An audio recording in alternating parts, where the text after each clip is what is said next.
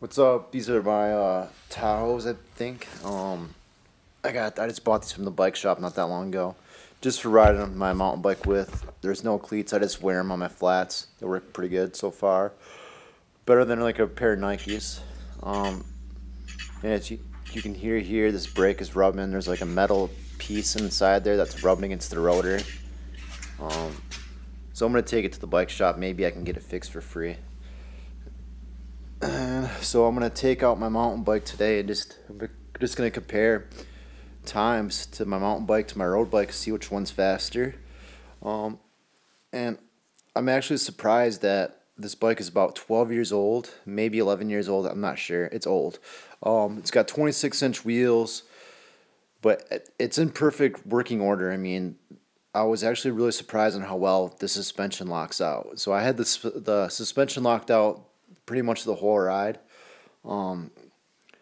And other than that, I mean, it was tough. It doesn't hold speed near as well. It's me just climbing the hill, and I was huffing and puffing.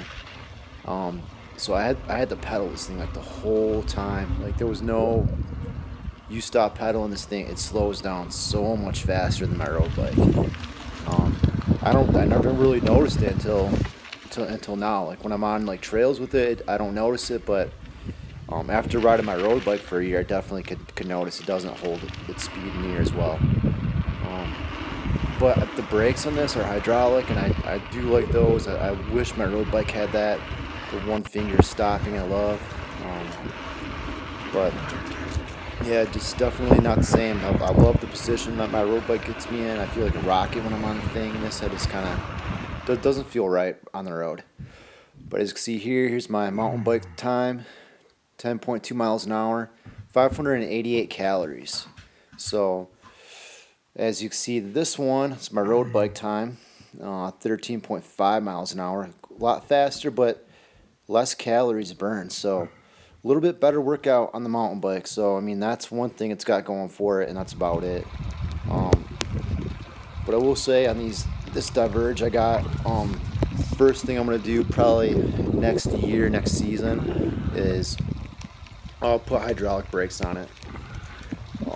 Just because those cable brakes they're just not very good. I think I'm gonna put a SRAM Force group set on this bike.